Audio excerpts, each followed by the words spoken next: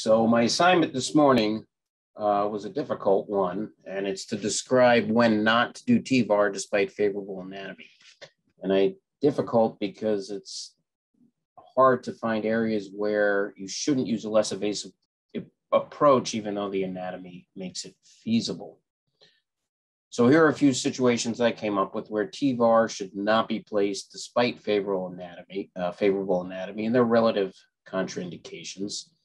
The first, and I'll go into detail later in the talk, but patients with connective tissue disease, patients with acute type B dissection that is uncomplicated when there is an unstable aorta in the first 2 weeks, the young and healthy patient that has many years to live, infection or bacteremia that's not related to aortic pathology, patients that are not medically fit due to acute illness, extreme age, extreme comorbidities, or patients with very limited life expectancy, children that are still growing, and patients that have no indication for repair of the thoracic aorta.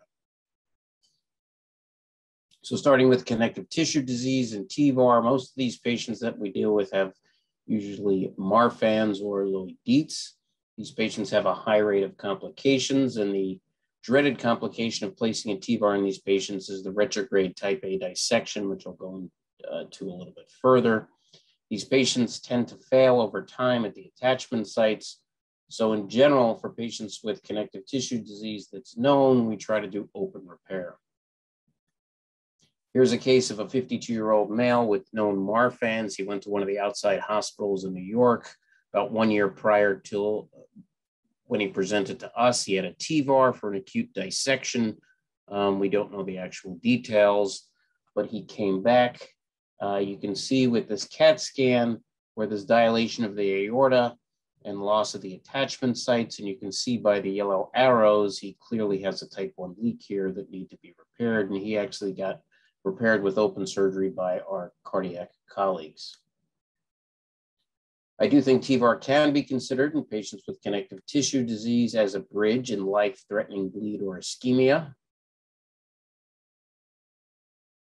or patients who have a prohibitive open risk and an indicated thoracic procedure.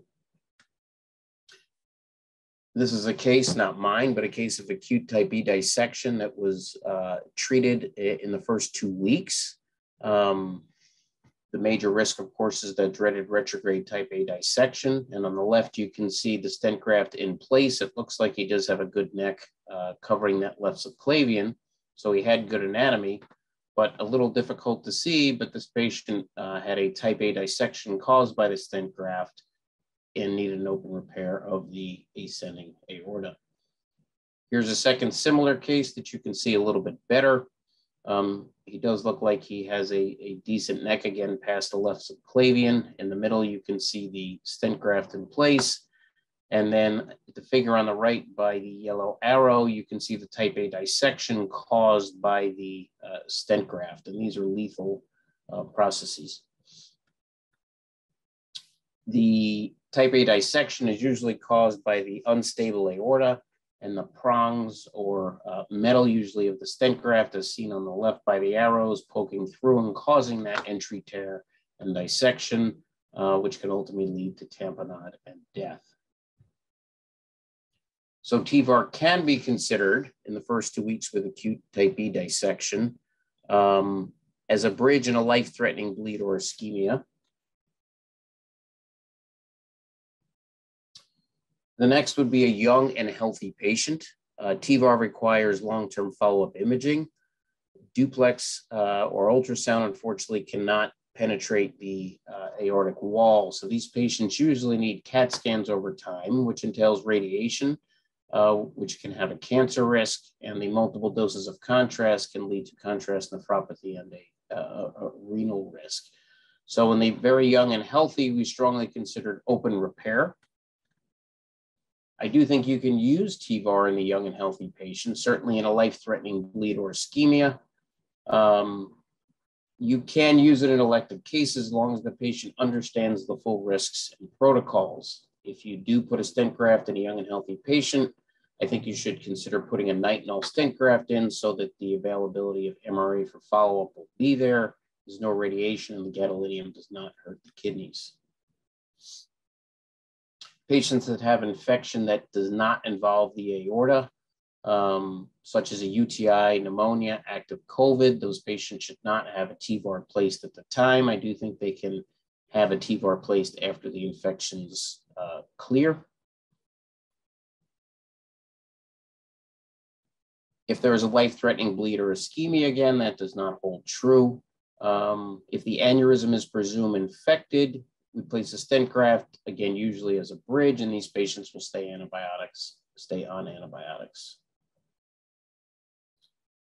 The next class of patients are those that are not medically fit secondary to an acute illness, those that had an acute MI, acute post-operative, acute COPD exacerbation, acute CHF. You wait until the acute insult has resolved. Again, life-threatening situation, bleeding or ischemia, you can place TEVARs in these patients. Patients that are extremely old, have a very short life expectancy, and where the operative risk is higher than the risk of the aortic pathology, those patients should not have TEVAR. I do think that TEVAR can be considered, again, life-threatening bleed or ischemia. And those, even if they're old and have a limited life expectancy, if the aortic pathology is causing them pain and a decreased quality of life, then it would be okay. In growing children, fixing aortic pathology in the chest can be difficult with TEVAR, likely due to the size of the endograft. Most endografts do not come small enough for growing children. The aorta will continue to grow, which will cause a problem with attachment sites. So in most cases for children, we would consider open surgery. TEVAR can be considered in a child if there's a life-threatening bleed or ischemia, once again as a bridge to open repair. You do have to have an indication for repair. There must be a clear indication other than the anatomy is appropriate. The threshold for performing TEVAR should never be lowered because the anatomy is good. So in general, don't fix small thoracic aneurysms, small asymptomatic ulcers just because they're there and you can't put a stent graft in.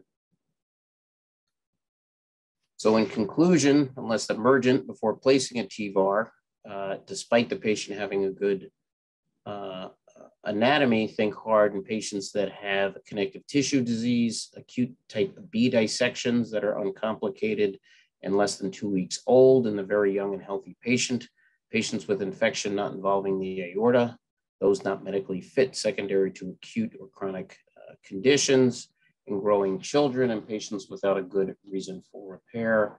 And I thank you for your time.